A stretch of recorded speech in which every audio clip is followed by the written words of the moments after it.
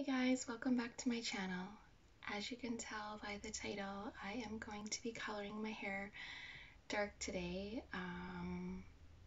I don't know if it's because we're stuck in quarantine or it's like my 3 or 4 year cycle. If you look back at my Instagram, it's like every 3 to 4 years I will go dark and then struggle for a year to get my hair back blonde again. But I don't know, once I get it in my head that I want to go dark, it's like you can't tell me any different. Like, I don't know, I just get fixated on it, and I usually kind of just come up with it out of nowhere. I'll just, like, a couple days or a week before I do it, I'll just be looking back at old pictures and being like, oh, my hair dark again, and then I just get obsessed with it and I just have to do it. So yeah, I think we are going to go dark today, so I will kind of show you the two-step process because my hair is so light. You have to fill it first with another color, so I will have to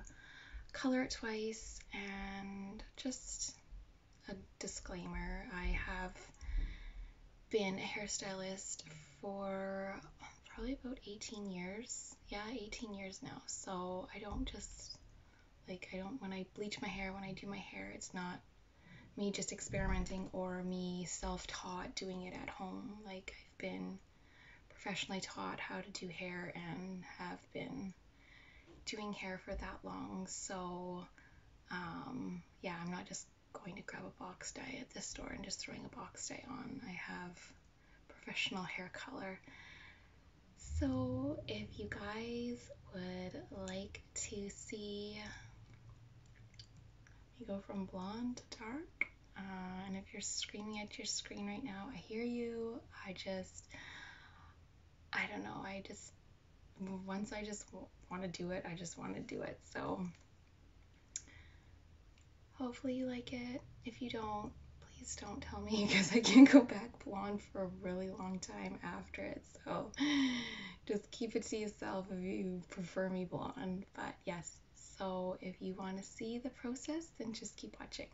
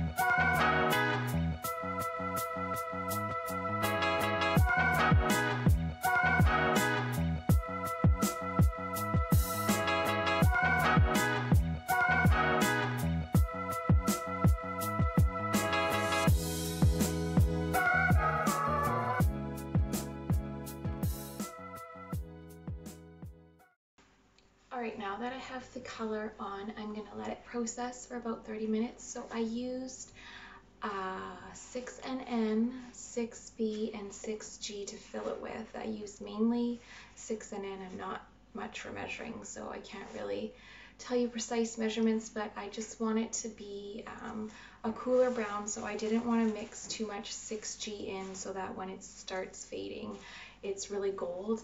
But when you're going darker, you need to add the G in, or else your hair will just look so like smoky and just like really dull. So hopefully it doesn't look too dull because I did mainly use 6NN. So yeah, I'm gonna let this process for 30 minutes, wash it out, and then put in the darker color. Alright, so this is where we are at with the fill. It's like a nice cool brown, and it actually deposited really good for how light my hair was. So now that it's filled, I'm going to put the darker color over top.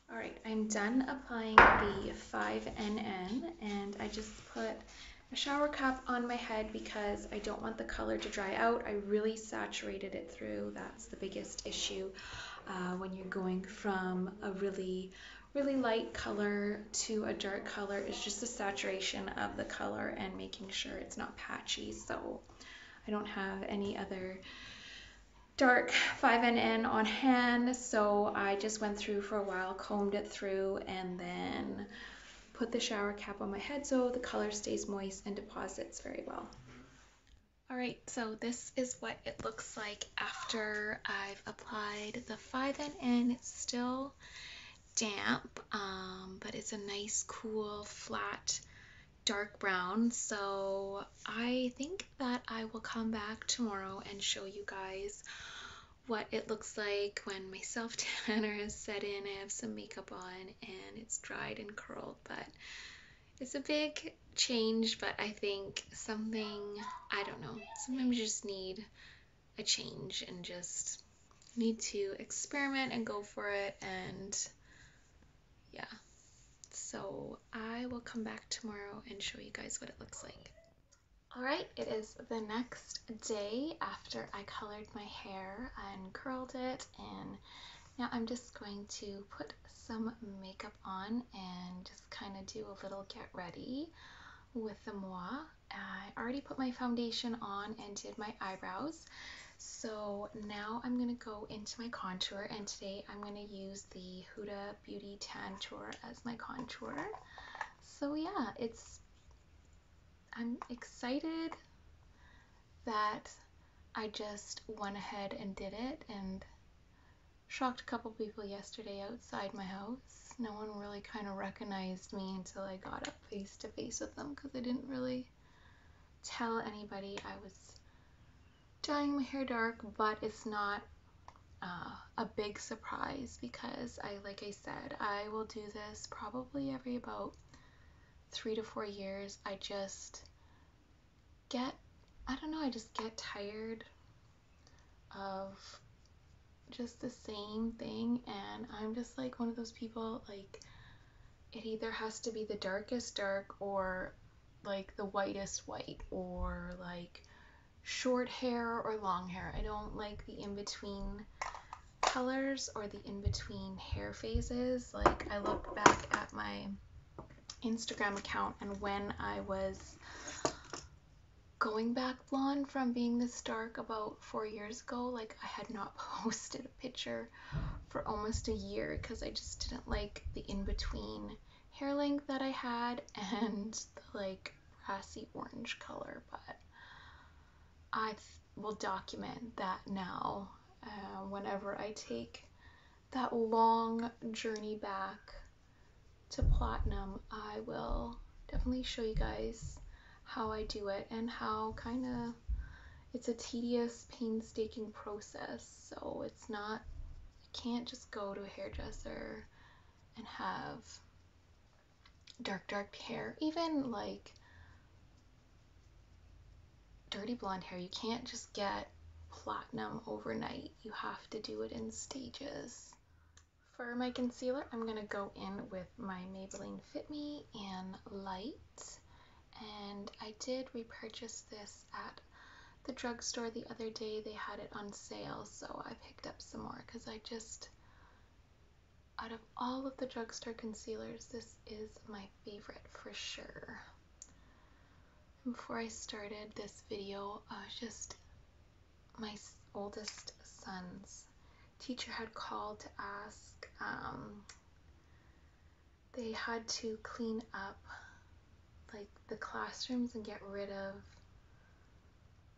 all the kids' stuff for pickup, like, because we're not going back. And it was kind of sad just to, it was nice to talk to her, but it was just kind of sad remembering like the year that wasn't. Like, he's graduating this year and going to high school, and he's not really going to be able to kind of say goodbye to his school, say goodbye to his friends and his teacher that he's been with for the past couple years. So that was kind of sad.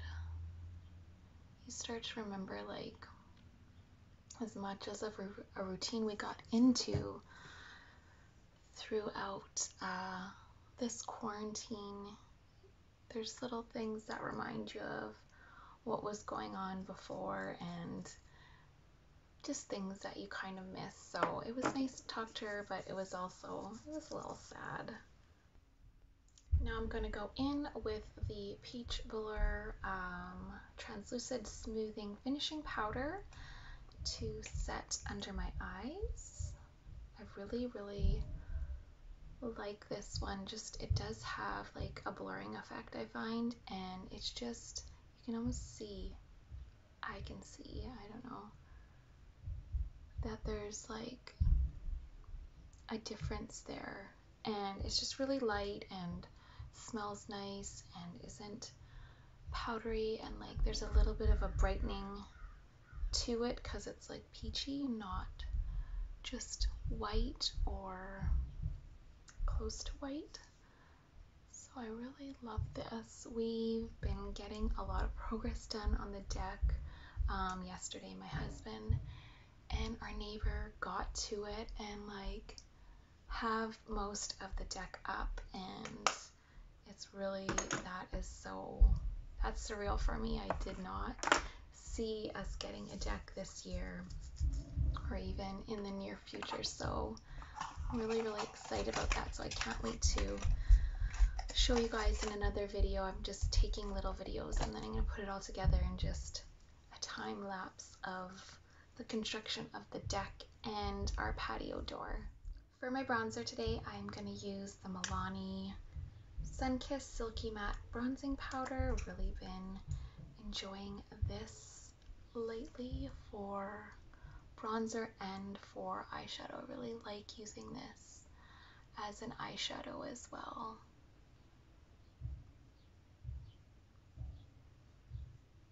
And we've lucked out. It's been so nice, unseasonably warm for May, for this time of the month for us. So it went from just kind of dreary cold to like, that's how our weather is here.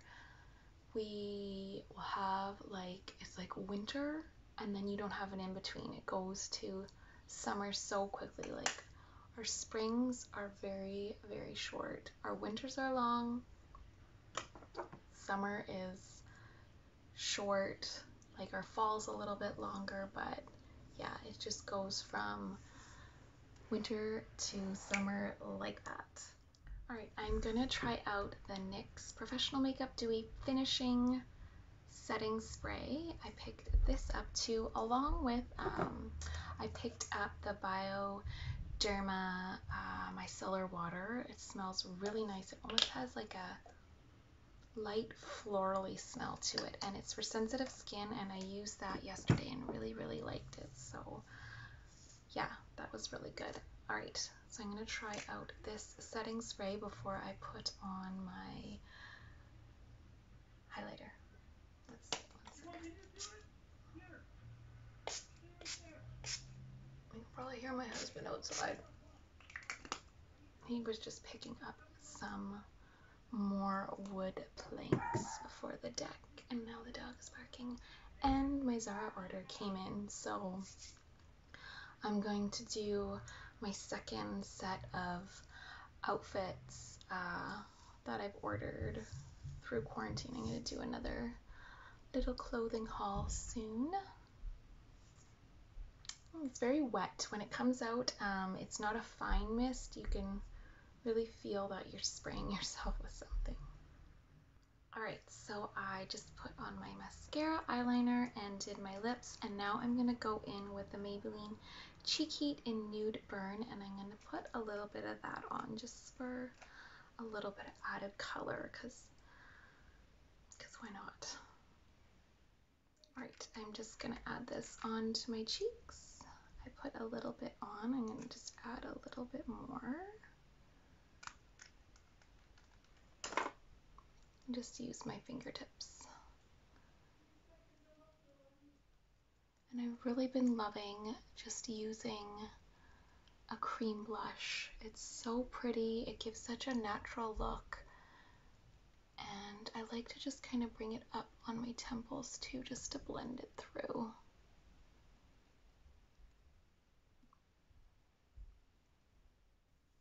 For my highlighter, I'm just going to go in with the Strobe Light Iridescent, and I don't know why I'm flicking it around like that. And I'm just going to pop a little bit of that on the tops of my cheeks, and that just blends beautifully with the cheek heat, and it's just kind of bringing out that pinky, baby pink look. A little bit on my nose. So I like the Born to Glow. It's not my favorite. I like the Caudalie better. I find that gives you a prettier glow, but I do like it. I'll see how it holds up in the heat. Alright, so this is the final makeup look. This is the final hair color and curled, and the next day, and going from like a white blonde to a dark brown. And I hope you guys enjoyed the video and that you guys are all doing well, and I will see you guys again soon.